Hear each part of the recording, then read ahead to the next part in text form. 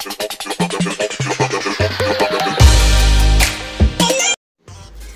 mga ka-good vibes! Welcome back to my channel, and for today's video, may i-review tayo na product. And hulaan nyo yun guys. So, ito na, kukuhanin ko na. Tada! Ito yung hair curler na nagtatrend talaga ngayon. So, i-review natin siya at the same time, unbox na din natin siya. So, nabili namin siya ng 289, sale siya. Pero kung mabibili mo siya sa mga regular price, nagre-range ng 700 to 900. So, yan. Open natin siya, guys. So, hindi pa siya talaga nabubuksan kasi kaka-deliver lang ito ng isang araw. So, open ko siya, guys. Yeah, I'm so happy. Natin kung maganda siya. Yan. Ito yung box niya. Yan. Tapos, yung name niya is Bibido. Correct me if I'm wrong, guys. Yan. Tapos, ito yung sa may gilid. Chinese siya. So, yan. Open natin yung box. Yan. So happy, guys.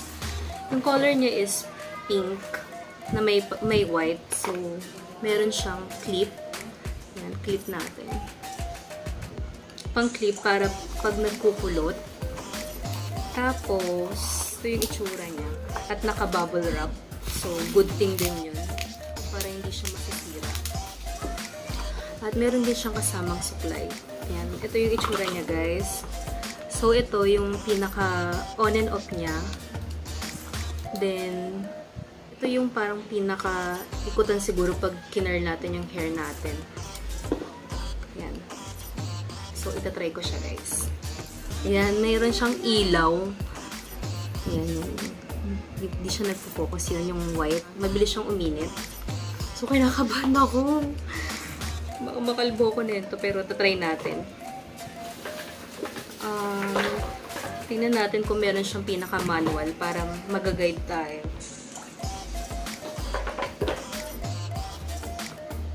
Hindi ko mabasa, so tingnan na lang natin yung magiging outcome. Try ko siya sa buhok ko. Tanggalin ko yung clip. Pero, wala naman siyang amoy. Hatiin ko muna yung buhok ko. So, ito yung gagamitin natin. Kinakabahan ako, guys. Clip natin siya. Tingnan natin. Naikli kasi yung buhok ko. Siguro mas maganda to. Oh my God! Ang galing! Yan, ito yung rotation niya. Pwede mo siyang i-rotate. Ano bang mas okay na kulot?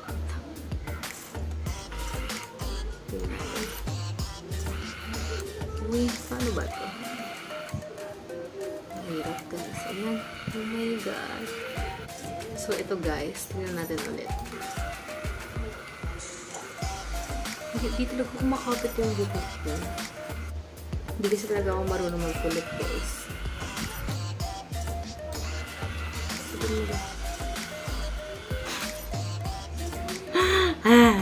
So, guys, medyo nahihirapan ako dahil maikli yung buhok ko. So, magpapatulong ako sa kapatid ko.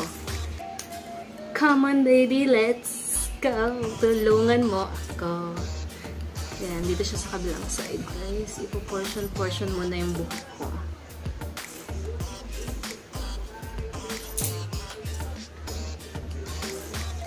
Na-excite pa naman ako sa magiging outcome, pero parang epic fail siya sa buhok ko kasi hindi nasunod. Uy!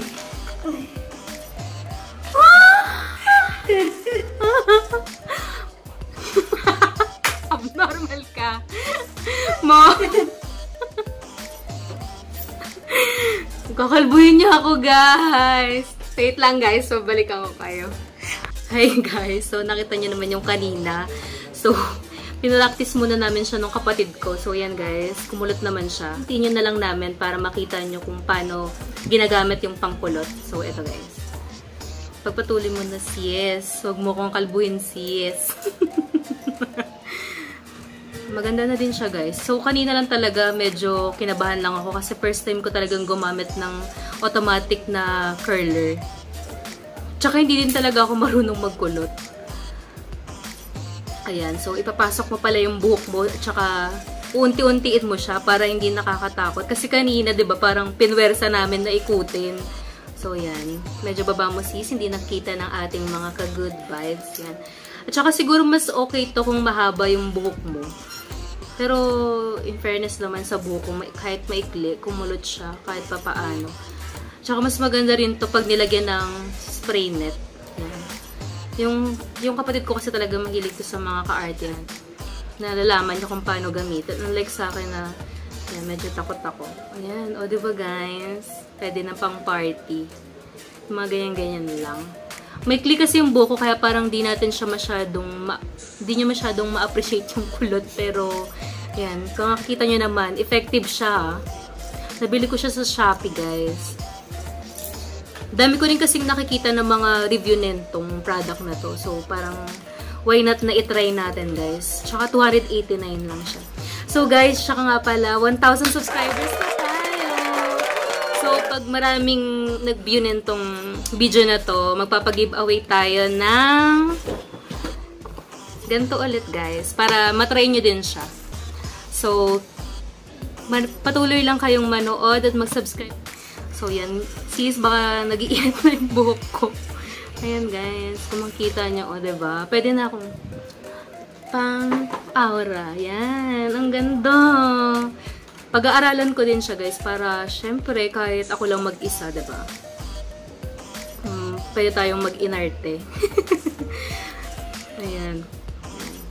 Pakita mo sis kung paano. Medyo low na nilalayo mo yan. Unti-untiin mo lang talaga siya, guys. Ipasok mo lahat ng buhok doon. Kasi diba, automatic naman siyang umiikot. Yan. Yun lang pala yung technique, guys. Ipasok nyo lahat yung buhok nyo. Tapos, unti-untiin nyo lang yung pag-press ng button. Tapos, diba kung pa-left, left yung button. Then, kung tatanggalin nyo na right, para maganda yung, pagka-curl. Aura na ang peg. Yeah. Oh my God. Ang galing. Ang ganda, nakakatuwa. Ayan. Ayan, guys. Kung makikita nyo, pwede na ba ako? Pwede na umaura ang ate mo, girl. Ganda ka, sis. Diba? Ang ganda, guys. Tapusin natin to. Tingnan natin kung ano yung magiging outcome nitong pagkulot-kulutay ko dito. Sobrang arte lang. Diba?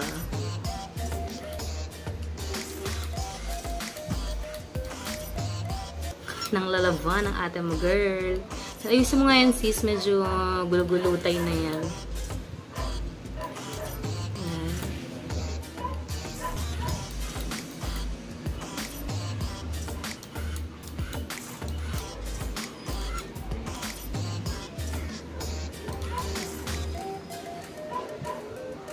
Ayan guys, sana na susundan nyo kung paano siya gamitin. So yan, sa kabilang side naman tayo guys. Kung makapansin nyo guys, hindi pantay-pantay yung buko kasi yung gupit ko, hindi siya talaga yung ewan ko kung gupit to, shaggy ata to o ewan, na layer ata. Kaya yan, medyo maliit siya. Ayan guys.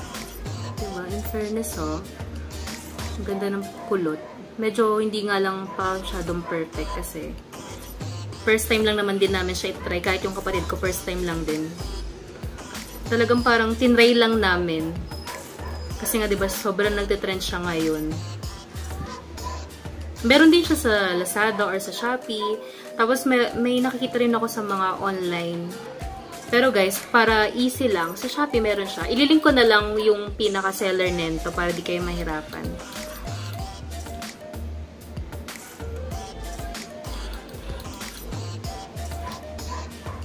Sa una talaga nakakatakot pero yun.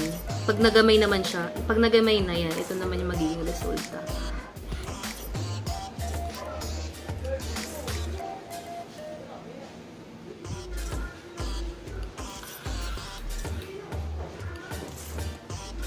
Diba? Isa talaga sa malaking factor ng kagandahan yung buhok guys. So dapat alagaan nyo rin yung buhok nyo.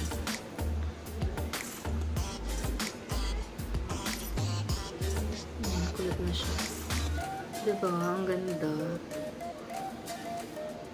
Tsaka madali lang makukulot yung buhok ko kasi ano siya, manipis lang.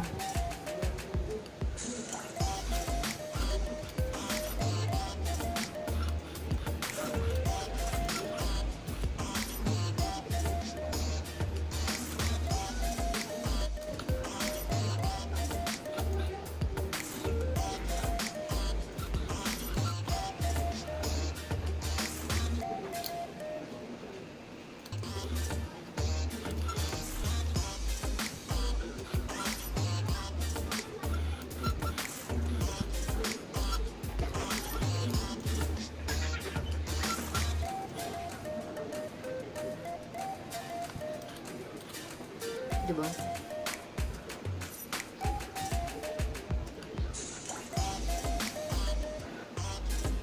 So guys, ito na. Kung makikita nyo, para siyang wavy-wavy lang.